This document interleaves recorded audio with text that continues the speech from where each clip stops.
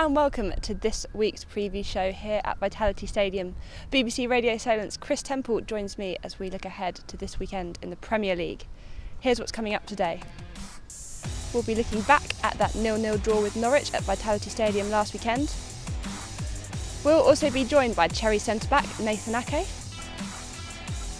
And finally, we'll look ahead to tomorrow's trip to Vicarage Road. Well, we're going to start back at last week and that 0-0 draw with Norwich. Kris, it wasn't the best game to watch, was it? I think it was a stone wall last game on Match of the Day, that is for sure. Yeah, it wasn't a great spectacle. I mean, in terms of saves, Tim Krul, one save from Dom Solanke in the first half. Aaron Ramsdale made a great save, by the way. And I'm not sure the camera angles, I saw it on Match of the Day, I'm not sure they actually did the save justice. It was a really good save. So, yeah, one notable chance for each side, a lot of huffing and puffing. Norwich played pretty well in the second half in terms of the counter-attack. I can see they'll get some points this year away from home on the counter-attack. But yeah, second half, particularly Bournemouth, weren't at it as an attacking force. Again, the reasons for that remain to be seen. That's why they do the hard work behind us here on the training ground to rectify those things. A lot of aimless crosses came into the box. Callum Wilson and Dom Solanke couldn't really get on the end of anything, and it just didn't happen, which is frustrating. At home against a team newly promoted, 2 points dropped. People will always see that as 2 point drops, and I think rightly so, given that Norwich hadn't been in great form coming into that.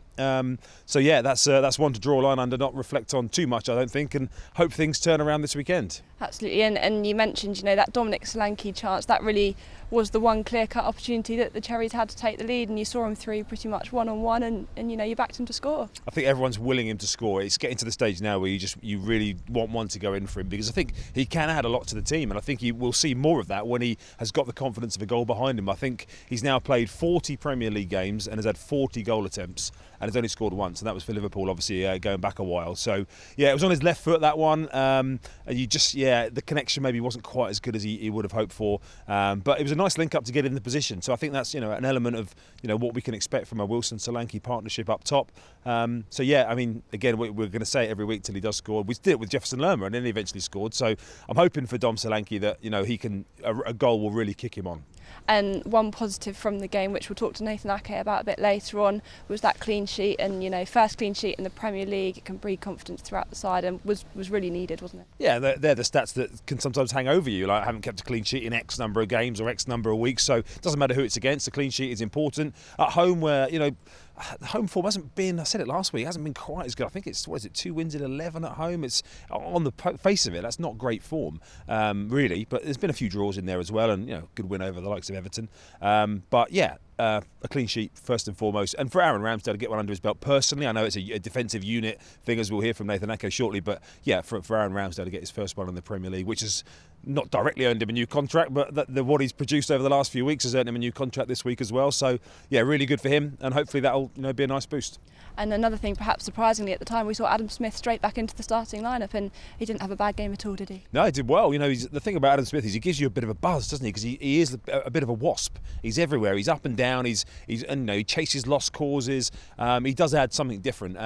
I'd much prefer him on the right-hand side. I've got to say, I know he much prefers playing on the right-hand side as well. Obviously, players will play wherever the manager tells them. I know that's the cliche they'll all trot out, but I like him being able to join in on his natural side down the right-hand side as a support for Harry Wilson, who's been playing there, whose natural game is to cut in onto his left foot, of course. So I really do think he adds something. Saying that, I think it was harsh on Jack Stacey. I think we said that last week, that he's done pretty well and has been finding his feet at the top level. So it's tough for him. He was left out of the 18 for tactical reasons last week, not because he was injured. So you go from starting a few games in a row, playing pretty well away at Arsenal, and then all of a sudden you're out of the 18. So welcome to the Premier League, but I'm sure his chance will definitely come again. But for Adam Smith, he would be one of the top 4 or 5 names on your team sheet, I'm pretty sure, fully fit. And now going into the game on the weekend, it's 1 defeat in 5, and of course that defeat against Arsenal, second half performance was largely positive. So there's positives there, and certainly things to build on. Yeah, and going back further, you think of the away win at Southampton, and there's some excellent football played there, and you've only got to look at last year's away game at Watford if you want any inspiration, because Bournemouth were going pretty well at the time last year and 4-0 up after 47 minutes. I know Eddie Howe was disappointed they didn't go on and make it 6 or 7 in the end, because they were playing against 10 men for over half the game. So yeah, away from home, there's been, you know, I personally always think Bournemouth are more suited to playing away from home. I mean, it doesn't always pan out that way when you play against the big teams because, you know, it's a tough ask to get anything there. But I like the freedom that the team can play with away from home. The counter-attacking football is so good to watch when it's firing, and it really was firing at Watford last season. That was one of the most destructive 45 minutes you'll see. I know against 10 men, and people will say, you know, you should be able to do that against 10 men, but it doesn't always work out that way. So yeah, away from home, hopefully, fingers crossed, ending the 2-game scoreless run. Absolutely, fingers crossed indeed. Now, it's been a busy week on the training ground as Eddie Howe has been putting his side through the paces ahead of the weekend's game against Watford.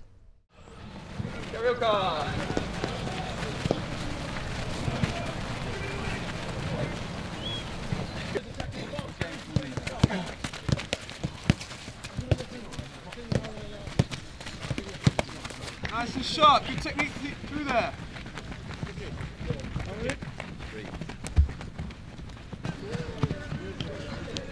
Well done. Yes, one goal and off. Winner stays on. Photo at the end for the team that wins the match.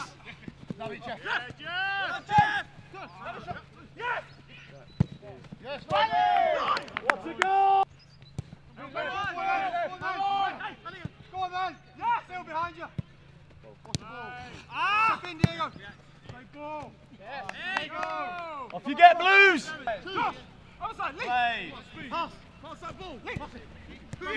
Pass it, guys! Come on! Finish! Yes, here we go! Kenya! Yes, what we got, Annie? Are you ready? Of course, Nate!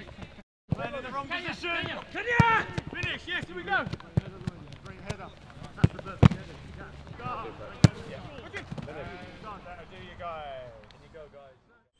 Well, that was the squad in training earlier this week. Now, as you can see, on his way into work today, we have grabbed Nathan Ake. Nathan, thank you for joining us. We've obviously got Watford away this weekend, a team you played for on loan for a year. Just tell us what your memories are of that 12 months. Good memories only, to be fair. I came a bit late, so the first few games I missed, and I had to settle in and get into the team. And actually this manager who's there now, Sanchez Flores, he gave me the opportunity, and yeah, I managed to get in the team and play like 24, 25 games, so it was a good experience for me. And obviously Sanchez Flores, he's back at Bournemouth, he's back at Watford, and you know, what for you, what were your memories, you know, playing under him? What was he like as a coach on the training ground and on the touchline? He was good, energetic. He liked to work hard and get his ideas across. Very good in training, so we knew exactly what we had to do in the game. Very organised, and a very nice guy as well. His stuff is very nice, so I liked working under him, and I think that season we done really well as well. So it was a good experience on him. And your former teammates there, is there anyone, you know, you still keep in touch with or still keep in contact with that you'll be seeing tomorrow? Yeah, most, but he didn't play there, but Chaloba is a good friend of mine, so so he's there now, but I didn't play with him when he was at Watford, but at Chelsea, but now I keep in contact with him a lot. And one thing from that season, you of course played at left back. What was it like for you, you know, playing at left back, and now you're a centre back? Is there a specific position that you prefer, or at the time was left back where you wanted to play? To be fair, at that time I would have played any position just to play, but it was a good experience to play left back a whole season, to learn, and I think I learned a lot, so I can play it now, but I think centre back is a little bit more natural for me, in the middle of the pitch, either centre back or midfield, so I prefer that more, but left back is an option as well. And just going back to last weekend, obviously the first clean sheet in the Premier League of the season, how much confidence can that give you and the rest of the defenders ahead of the game tomorrow? Yeah, I think it was a must. I think we wanted it so bad. We worked hard for it, but it's just the beginning. I think against Arsenal, I think the second half especially, we defended really well as well. So hopefully there's a progression. So yeah, we want to keep the same, and work with the whole team the same to keep another clean sheet. But obviously it will be tough, but yeah, we're hoping for it. And what's it like, you know, this stage of the season where we've got international breaks left, right and centre? You just want to build a little bit of momentum and, you know, get a few results together, but you've got players coming and going yourself as well. What's that like as a player? Yeah, obviously it's part of the game. I think we have a lot of internationals in the team now, so it's a bit hard to travel everywhere, but we need to get used to it. I think we are used to it. Normally everyone is back on a Thursday before the game on Saturday, so it's enough time. We know each other, we know the team, we know everyone, so it's not too difficult to come back and play the game on Saturday again. So yeah, I think it won't be negative on us. I think we just need to get used to it, and we will do well.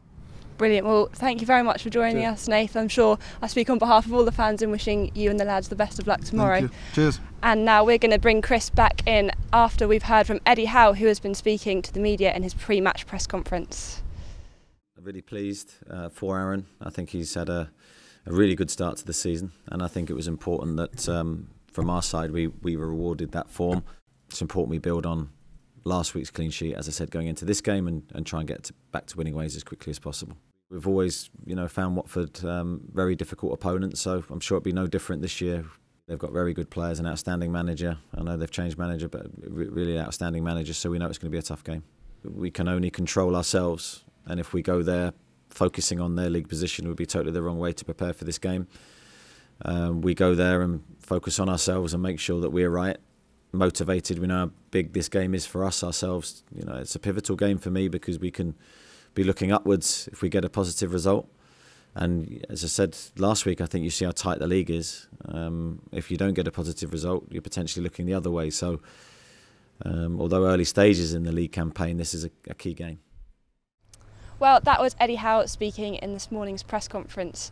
Kris, as we said, Watford tomorrow, and it's not been the start of the season they would have wanted, has it? Certainly hasn't. They changed the manager already, of course, which caught a few people by surprise. Funny, I was listening to a couple of Watford podcasts this week in sort of preparation for the game, and there was a mixture of, yes, there was surprise, but also sadness, because I think they felt that Javi Gracia had obviously played a big part in the club's emergence, towards the upper end of the table, but the second half of last season, I think the FA Cup run to the final masked over a few cracks in their setup, if you like. They were conceding goals for fun. They've been conceding goals for fun again this season.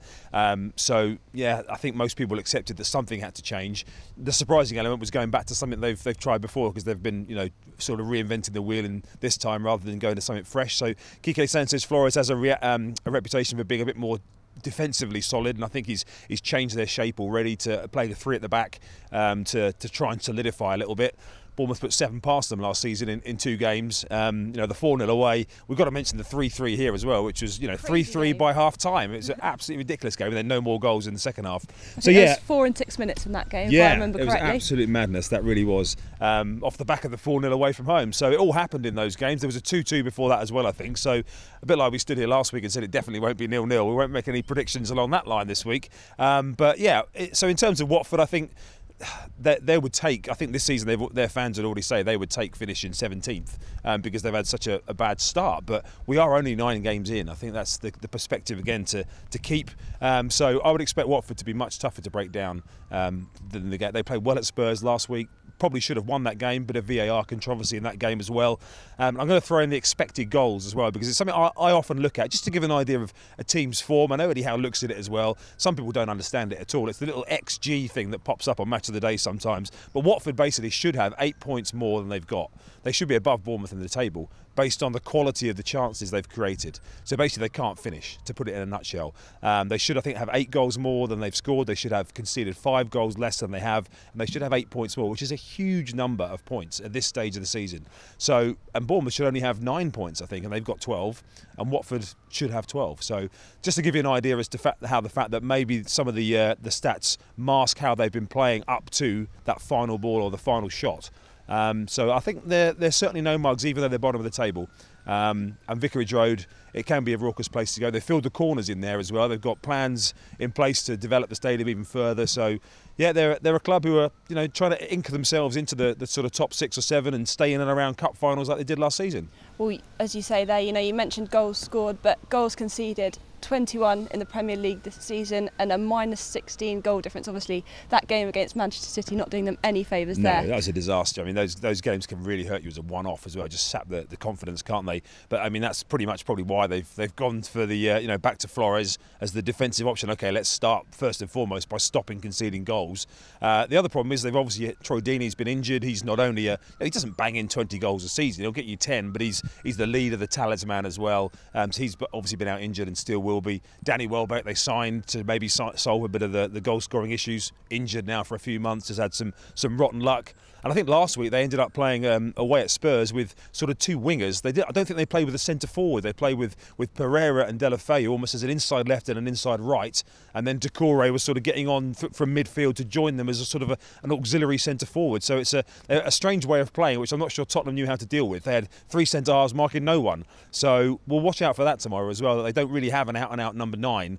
It's tricky players like Pereira and Deulofeu who are going to create openings for midfielders coming on. They're certainly the ones to watch, aren't they? You know, players like Deulofeu, they've got pace. They can really hurt defenders when they're on their game. Yeah, I mean, Deulofeu's a great player. I mean, ex-Barcelona. I mean, he's one of those. He would fall.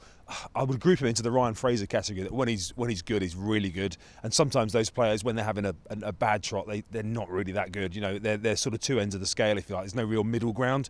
So I think Deulofeu has his horrible days as well. Watford fans will probably tell you that. But you know, when he's on his day, as you say, he can make things happen. So you know, they're solid and resolute. Watford, first and foremost, they have been direct in the past, and they play it up to Deeney, and then people feed off him. They have to do something different now without him in the team. So I think Steve Cook and Nathan Ake, and to be honest, any other centre halves, taking someone like Troy Deeney, who's just a pain out of the team. You know, physically he's a pain to play against.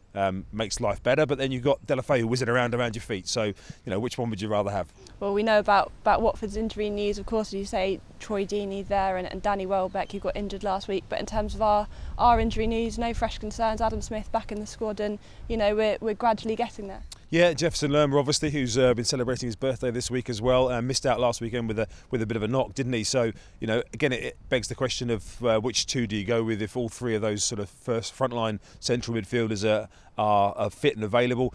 I don't think Lewis Cook quite hit his mark last week. I think so far he's just struggling to build the rhythm. He had a couple of games and he was out of the team for a couple of games. Came back in last week. You know, he did fine, but on a day when a lot of people weren't at their top levels. So I think he could do with the run of games, but it's hard to see where he's going to get that at the moment, because Lerma and Billing are the undisputed, seemingly central midfield pair at the moment. So we know there's so much more to come from a fully fit, fully firing Lewis Cook. So he's got the ability there. I just think he needs some minutes on the pitch to help him achieve that. So yeah, apart from that, you know, I think the team will pretty much be. I mean, Joshua King, you know, will be pressurising to come back in, having been tired from Norway duty, and I think he looked a bit tired when he came on. I think Eddie said that after the game as well. So he had a storming game at Watford last season. So if he can replicate anything like that, that would be good news tomorrow.